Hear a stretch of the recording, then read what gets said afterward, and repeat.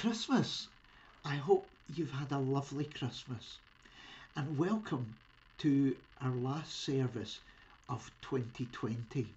Thanks so much for being part of our church family online and for checking in to our services throughout the year. I want to wish you a really happy new year. I hope that 2021 will be a really good year for all of us. It has been the weirdest year ever. Who would have thought this time last year that we would have lived through the things that we have lived through? It has been a tough year for all of us. There has been lots of heartache and there have been lots of challenges. And through the year, we have found different ways of being able to connect, even through the challenges and through all that we've been facing. And I guess that we have found a spark of hope and we have found a love that has reminded us that we are together and that has just helped us through this time. For me, it has been a huge learning curve. At the beginning of lockdown, I was thinking, well, this won't last very long. Maybe if I just write services and we can sort of pass them out to people. And it became apparent really early that this was not going to be short term. And so for me, it's been about webcam, about learning movie editing, about accessing music and images, and hopefully getting better at what I've been sharing throughout the year. But I want to thank you for being part of that. I want to thank you for checking in. I want to thank you for just all the different ways in which you have shared during this past year, and for the different ways that we have found a love that has held us together and has reminded us what it means to be church family.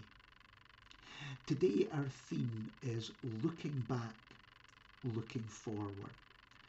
And today I want us to remember the things that keep us strong through the hard things in our lives and that give us hope as we move forward into the year ahead. In season 6 of Sons of Anarchy, Jax Teller says, figure out what's important to you. Know yourselves. Know what's in your heart and know what's right. Don't be swayed by fear or history or the opinions of outsiders. Find your own truth. It will lead you to the things you love.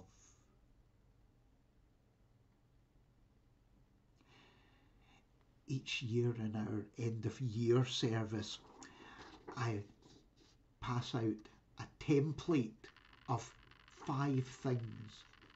And the idea of this exercise is that at the end of each day, just before you go to sleep, you write down 5 things you have that have happened during the day that you are grateful for.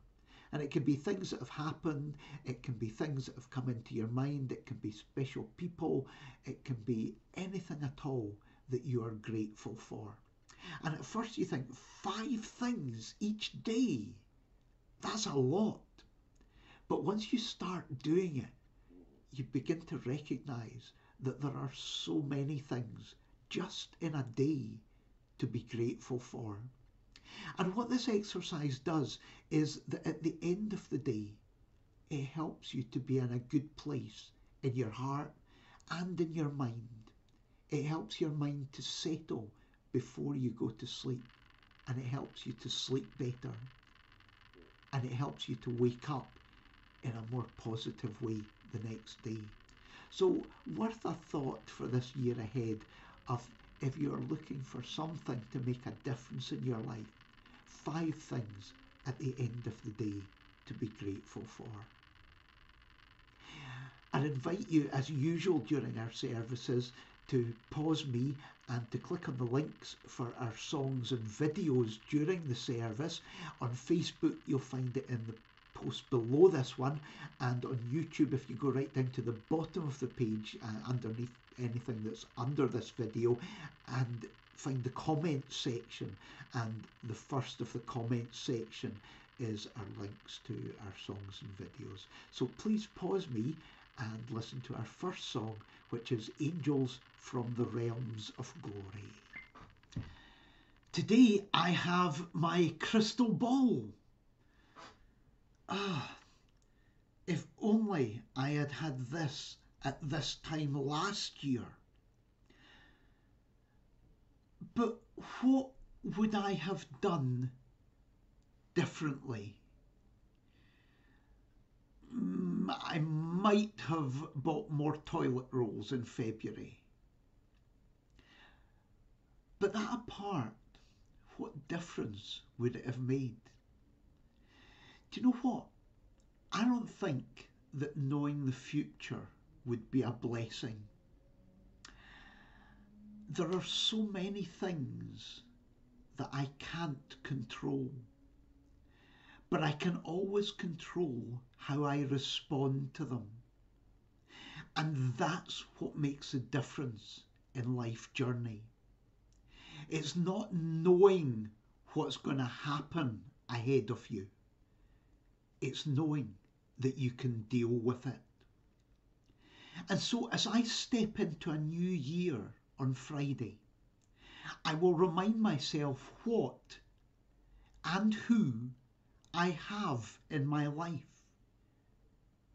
And I'll be grateful, because those are the things and people that inspire me for all that lies ahead. I'll remind myself of the resources I have in myself, in who I am. Faith does not make things easy. It makes them possible. And so I'll find inspiration. I'll trust my intuition. I'll have the courage to be who I'm meant to be. And I'll try to take every opportunity that comes my way. And every day I will be the best version of myself that I can be. Let's do a prayer. God, I don't need to know the future, because I'm not sure how much that would help me anyway. But I do know that in my life there are people and things that inspire me. I do know that in me I have the resources I need to deal with whatever I'll meet in what lies ahead of me. Amen. And please pause me and listen to our next song, which is Everybody Hurts. A poem written by Margaret MacDonald from our church family. For each and every one of us, we've lost the warmth of a stranger's smile, masked beneath eyes sometimes harder to read. Yet the gains are many, and measured in the extra mile those very same strangers will tread to make this year easier for us to bear, simply because they care. For the kingdom of God is within us.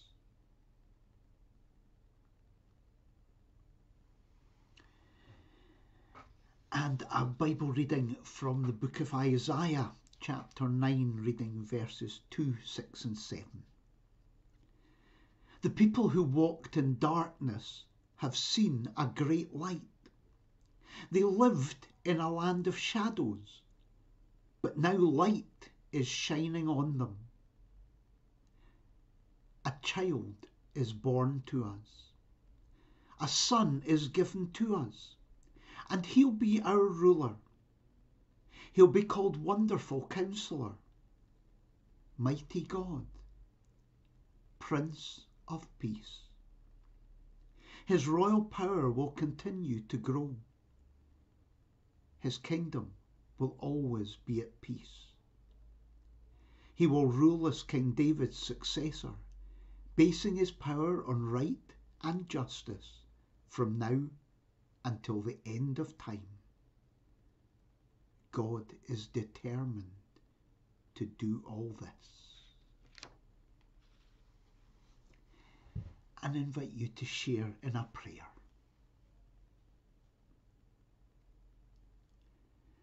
Spirit unseen, burn strong within my soul.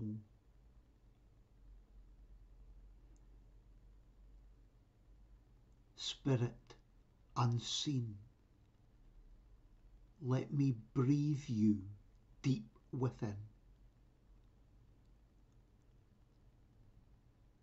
Spirit unseen, awaken me to realize that God is at the very heart of my existence, so the ordinary happening is wondrously filled with God light.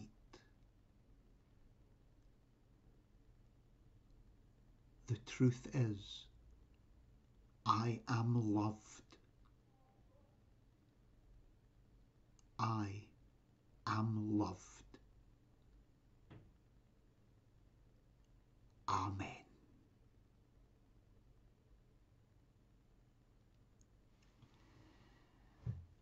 And please pause me and listen to our next song, which is The Time of Your Life.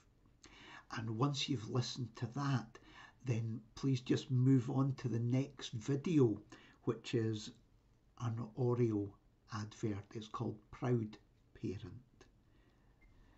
A piece from a video blog called Live Like Louise.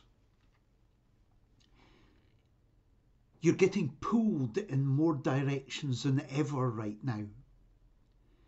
You're being tested to your limits, no doubt. What's important during these times is to grasp the initiative each day. Don't let the day ahead, which is going to pull, push, throw you in many directions, wrestle back. Sometimes, when life scowls most spitefully, she is preparing her most dazzling gifts. Turbulent times are ahead, but there is no doubt we can all get through this and become better human beings in every single way. More mindful of our health, a stronger body, more open to hard discussions about inequality, more educated on racism and world history, a better understanding of who we are and what we stand for, more empathetic, and more. There is no doubt that these times will feel too much for many. The overwhelm can be too much. But the only way to stop that from happening is to take on fewer tasks and execute on more each day. If you only focus on 24 hours at a time, it's all you can do. You don't need to read a book, hit perfect macros, have an amazing workout, walk 10,000 steps, lose 2 pounds, and get stronger in one day. By committing to less, you complete more. And when we make progress, even if it's slow, that's when we do feel alive. Take on less to do more.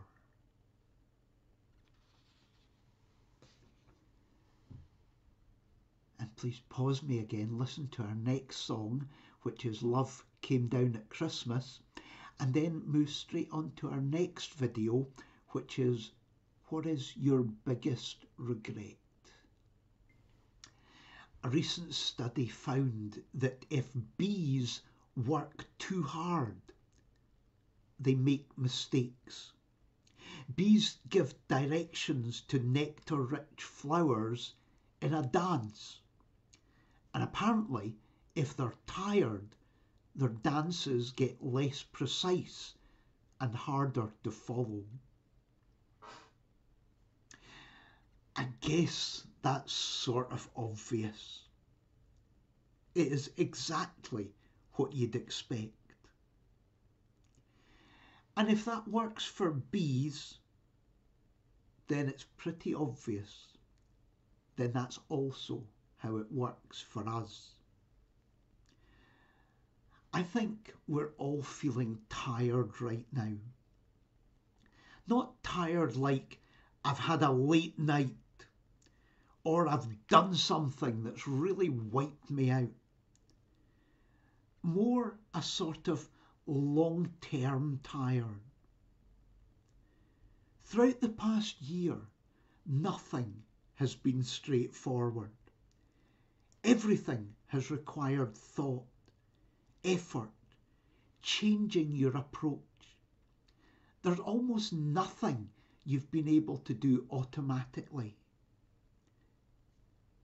Araya Mountain Dreamer says, I realised that while I am very good at estimating how much time it takes me to do something, I'm very bad at evaluating how much energy it takes to do something. For me, that is really powerful. What we have lived through, what we are living through, has taken a lot of energy. So be kind to yourself. Allow yourself sometimes to miss a step in the dance, and don't beat yourself up about it. Give yourself space to replenish your energy, and don't give yourself a hard time for needing the space to do that. At a time when a lot of people and things that usually give you energy are less accessible, it's more important than ever to look deep inside to find that energy. And be a little more understanding of others, because for them too, the dance is harder. This time has maybe helped us to appreciate others more, but it's also given people an excuse to be judgmental. And there's a strange polar opposite of this surreal world that we're living in, both the appreciation and the judgment. And I hope today the appreciation is the one that will shine through for us. Take a moment to share your gratitude of those you appreciate, and hesitate for a moment before you judge. Let's do a prayer. God, I'm not that good at assessing how much energy it takes to do something. And this past year, my energy just seems to have been wiped out.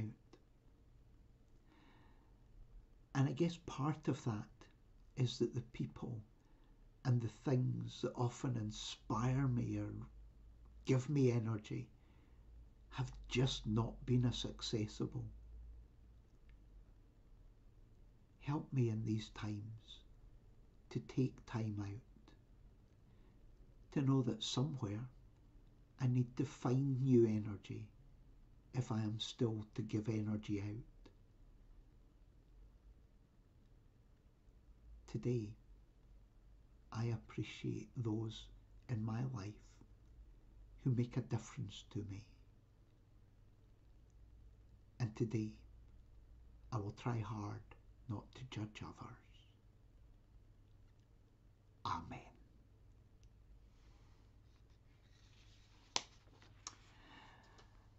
I'm going to share with you some inspirational quotes for the year ahead. Susan Jeffers said, "My life is beautiful. I have it all.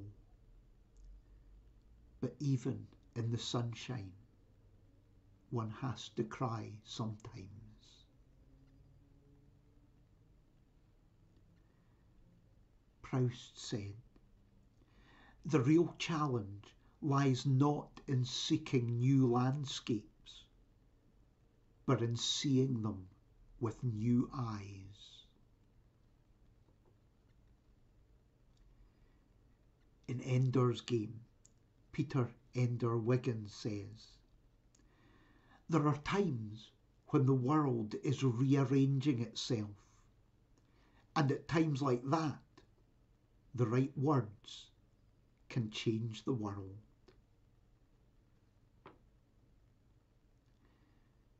In The Darkest Hour, Clementine Churchill says, "You are strong because you are imperfect. You are wise because you have doubts."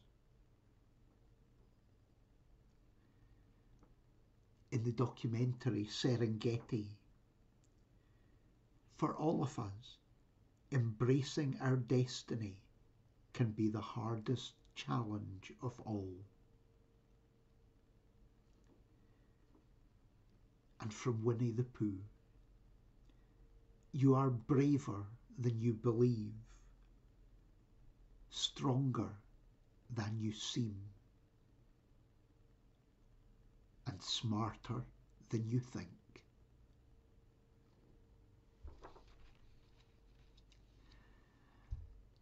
Thanks so much for joining me today for our last of this year's services, for our looking forward to the year ahead. I hope that 2021 will bring good times for you. I hope it will bring good health, and I hope it will bring a brighter journey ahead for all of us. Thank you for being here. Thank you for your love, support, and encouragement. I hope you have a good day, a good week ahead, and a happy new year when it arrives. I invite you to share just for a moment, in a moment for reflection. The song we're going to listen to in our moment for reflection is Loka Samasta Sukino Bhavantu. And then our closing song is O Little Town of Bethlehem. And then our closing prayer is May God's blessing surround you today. And each of them is linked one after the other. Take care.